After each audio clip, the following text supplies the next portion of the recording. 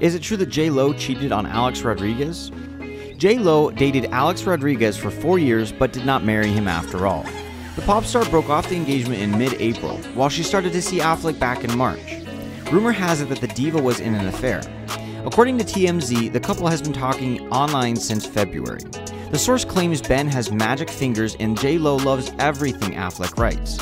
Not surprisingly, the pen-packed romance ended in a passionate relationship.